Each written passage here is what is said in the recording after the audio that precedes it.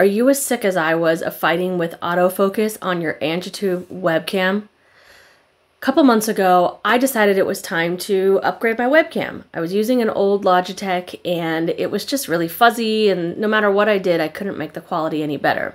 So I did some research and I ended up purchasing this Angetube webcam. And to be honest, I really liked the quality. I liked the video capture and I liked the capability of using the ring light that's built right into the camera.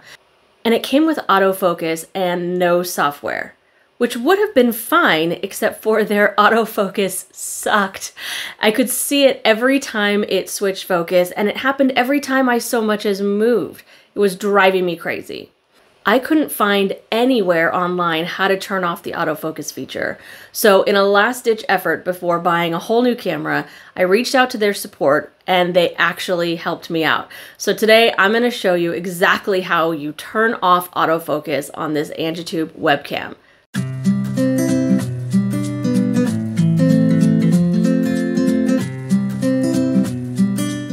So the first thing is that you need to actually have the Angetube Windows app, which is not easy to find.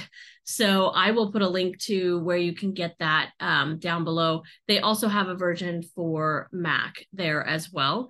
But what you want to do is you want to go ahead and click into that Angetube app.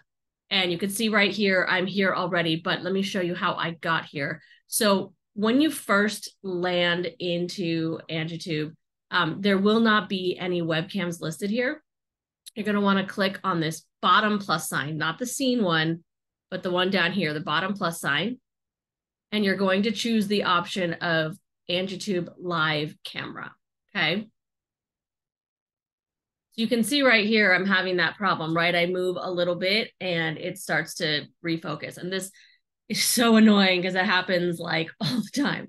So I have that capture device selected. I'm going to go ahead and click on camera properties. You're going to see I get a bunch of different options here, and I'm going to go ahead and be able to uncheck auto. And once I do that, you can see if I do the same thing, oh, it's still doing it a little bit.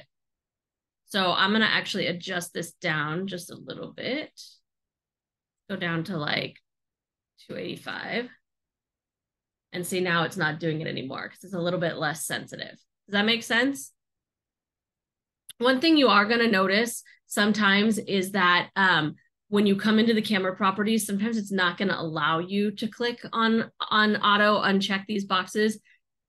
I think it's just glitchy. I think this is just not a very good app. So what you want to make sure to do in that case is just close out the Angetube app, reopen it, and try connecting to the device again. You'll see different options happening in there. Eventually, you're going to find that option. One other thing to note is that while this will work now, when I close this, it will work in other software like Zoom and things like that.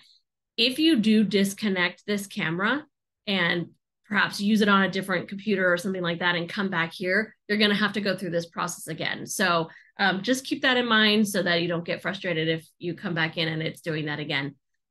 If you run into any other issues, I highly recommend reaching out to Angetube Support. They were very helpful for me, but do expect to hear from them overnight because they are overseas. And I hope that this was really helpful for you because this just saved me. I was ready to just drop a ton of money on another webcam that probably would have done the same thing. So hopefully this saves you from the heartache that I was going through. And I assume you were too, or you probably wouldn't have found this video in the first place. So good luck with your Angetube webcam and happy video making.